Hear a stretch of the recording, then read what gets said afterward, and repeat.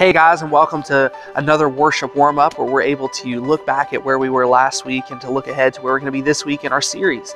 And right now we're in the series through the Gospel of John, and last week we began by studying one of the deepest passages and chapters of Scripture in John 3, and we looked at what it means to be born again. And we saw specifically in John 3, 1 through 15 that really to be born again is a requirement to enter the kingdom of God. So it's something that all of us should take very seriously.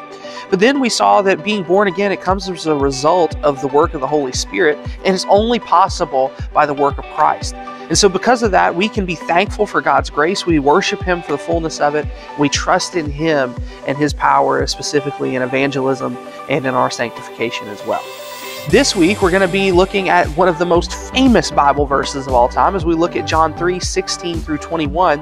And we're going to look at understanding the Father's love for us. And so I hope that you'll join us this week as we look at how the Father loves us and how that is seen and how it's revealed through this passage. So go ahead and be reading over it. I know you're probably familiar with it, but go ahead again and read over it and prepare your hearts and pray. And let's see what God does this week here at Bellevue. Thanks for watching.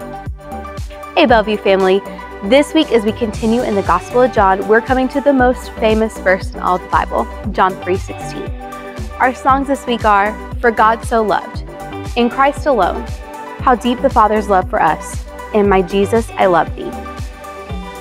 We're introducing a new song this week, For God So Loved, and I hope you take some time to become familiar with it as we get the privilege of singing the scripture that we're about to hear preached from the pulpit. We can't wait to see you Sunday.